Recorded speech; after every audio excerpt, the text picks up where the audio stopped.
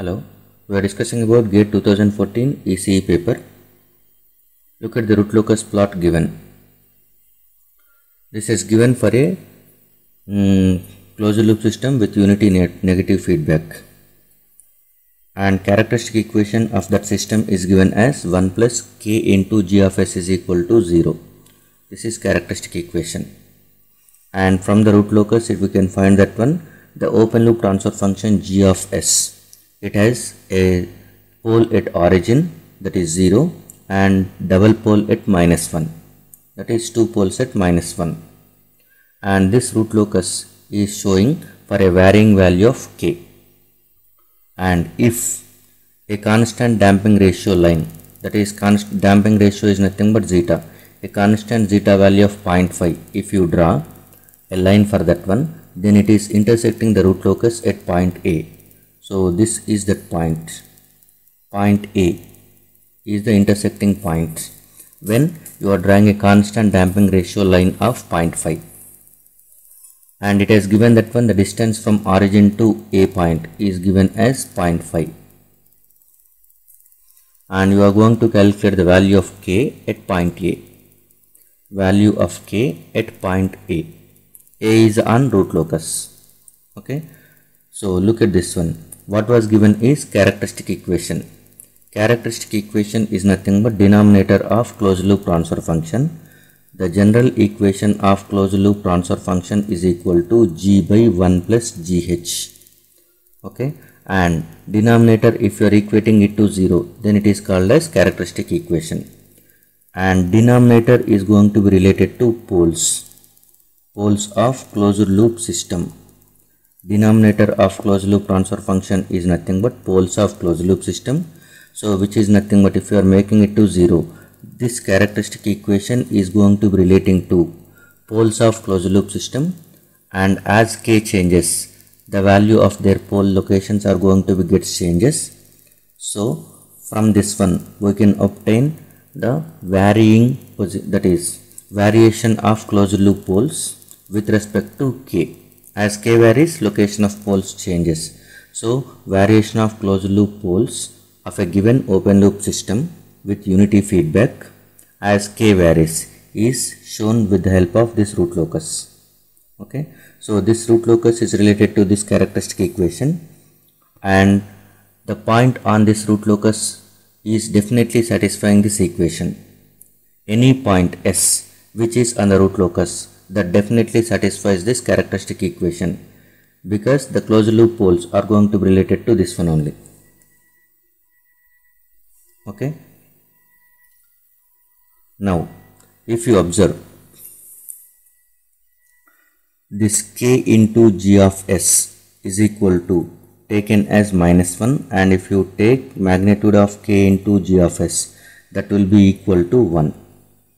So magnitude of k into g of s is equal to 1 for any value of s. For any value of s which is on root locus. So now if you are checking point A is on root locus. So for that one also, magnitude of k into g of s at s is equal to A is also satisfies this equation. And g of s can be written, g of s is open loop transfer function which consisting of 3 poles. That 3 poles, one is at origin, the other poles are at -1. So this is g of s. So simply k into 1 by s into s plus 1 whole square at s is equal to A is equal to 1. This equation if you solve for a given value of A, you can get the value of k required. The required value of k obtained if you know the value of A. So we need to calculate point A first, and later that point A is going to be substituted in place of s in this equation to get the required value of k. Okay. Now we will see how to calculate point A for the given information. So I am drawing it again.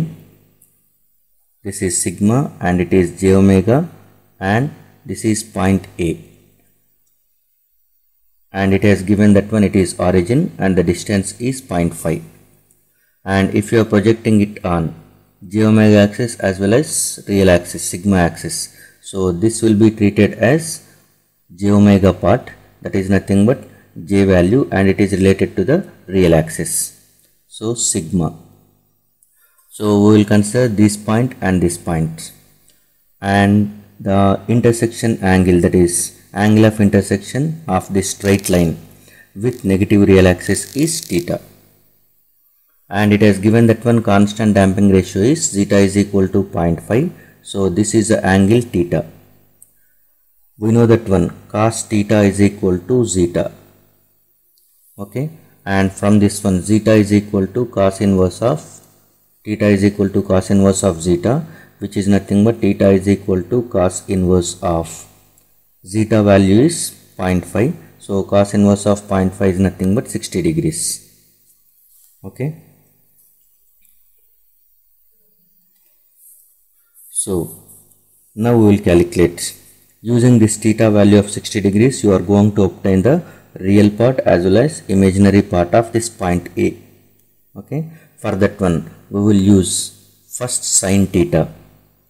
From the sin theta definition, sin theta, theta value is 60 degrees, so sin 60 is equal to, okay, this part, that is opposite side divided by hypotenuse. Opposite side is j omega divided by hypotenuse is 0.5, and sin 60 is 0.866, okay, 0.866, which is nothing but root 3 by 2. And next j omega is equal to, you can write it as 0.3 by 2 into 0.5. 0.5 can be written as 1 by 2, so this will be equal to root 3 by 4. So omega part is going to be known. So in this one A is equal to, you are writing it as something as j, this one, and this part is known, that is nothing but root 3 by 4. Next you are going to calculate from cos theta. From cos theta is, okay, this side, that is sigma divided by, okay, hypotenuse 0.5. so this will be cos theta is equal to cos 60. Cos 60 is already given as, okay, 0.5. so 0.5 is equal to sigma by 0.5. Cos theta is already known. Cos theta is zeta. Zeta is equal to 0.5. So sigma is equal to 0.5 into 0.5, which is nothing but 0.25, which you can write it as minus 1 by 4. So real part is 1 by 4 and imaginary part is root 3 by 4. So A can be written as, A value can be known as A is equal to minus 1 by 4 plus J root 3 by 4. So now A value has to be substituted in this equation, okay.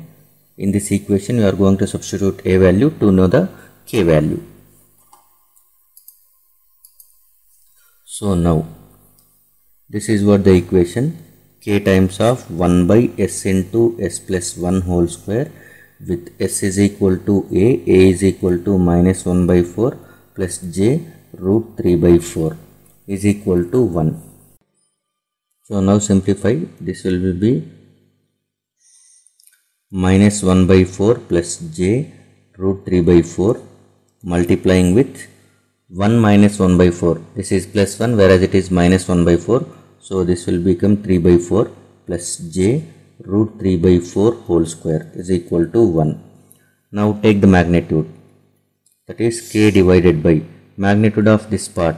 So we know that one, whenever there is A plus JB, okay, then the magnitude is going to be square root of A square plus B square. So using this formula you are going to write it as square root of 1 by 4 whole square plus root 3 by 4 whole square, that is 3 by 16, and it will become 1 by 16 square root multiplying with next square root of 3 by 4 whole square, that is nothing but 9 by 16 plus root 3 by 4 whole square, that is 3 by 16 square root, and this is also again there is a total square. So this square and this square root get cancels, that is equal to 1.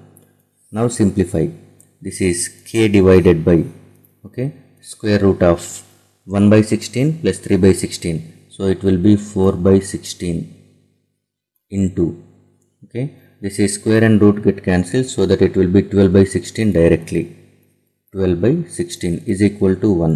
So k is equal to root of 4 by 6 is nothing but root of 1 by 4 into 3 by 4. So root of 1 by 4 is nothing but 1 by 2, and this is 3 by 4, which is nothing but 3 by 8. K is equal to, k value is 3 by 8, which is nothing but 0.375. So the value of k at point A is 0.375. So the right answer for this question is 0.375. 0.375 is the right answer. Thank you.